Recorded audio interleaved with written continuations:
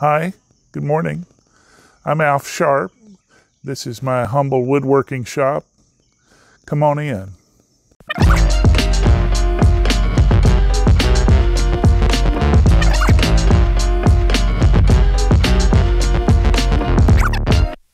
It's a kind of a funny story how I got started in woodworking.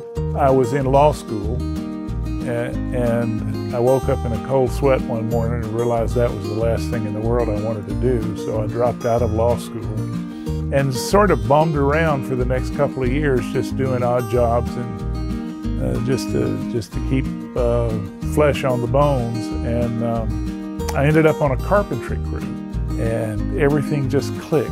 I just instantly knew what I was doing, understood everything that was asked of me, and that was over 45 years ago.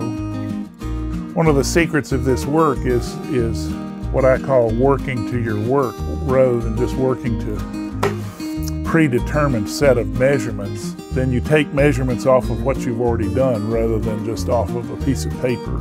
So here is the back. Let's see how it coincides with the back of this chair here. Yep, pretty well the same thing. A good chair is put together with mortise and tenon joints. The mortise is the hole and the tenon is the tab that slits down into it. And together they make a really strong and rigid joint.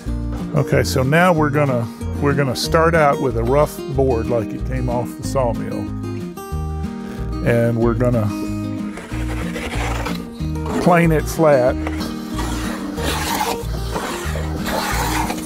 So at this point, I sight down to see, and I certainly haven't got it flat.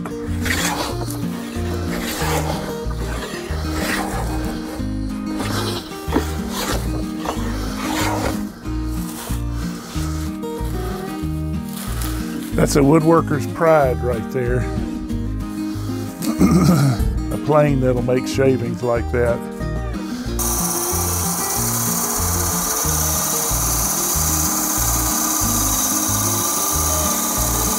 This is the lathe.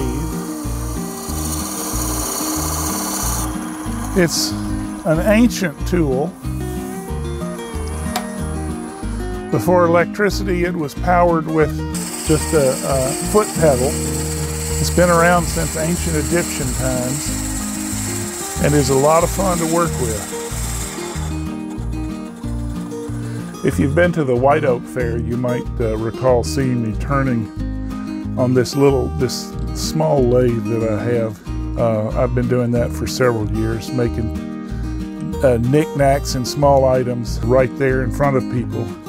This is an example of what I'm turning now. Just a pencil holder or whatever else someone might want to put in it.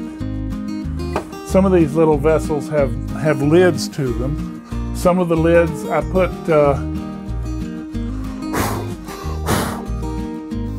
put minerals, semi-precious minerals on top of the lids to set the piece apart. I basically use two different kinds of finishes. I use French polish, which uses shellac as the medium, and the technique is a French polishing technique. And then I use lacquer, old-fashioned lacquer, not the new modern catalyzed lacquers, but the old-fashioned lacquer, which is more durable to liquids, so for dining table tops and the like. My stock in trade is traditional work, but I like contemporary work. And I had this beautiful piece of live-edged myrtle, and it just struck me one day as I was sitting and looking at it that would make a great little side table. So I put 3 legs on it and just let its natural glory show. The Tennessee State Museum has several of my pieces. One piece is definitely on exhibit at the Tennessee State Museum because it's part of a historical exhibit.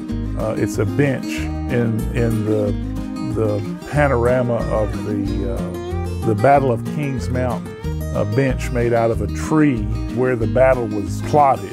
And then the tree came down just a few years ago, and the state wanted to make something significant out of the lumber.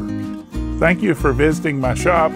I've enjoyed having you here, and I certainly appreciate the Art Center for featuring all the artists around here. It's really a wonderful service that they're doing.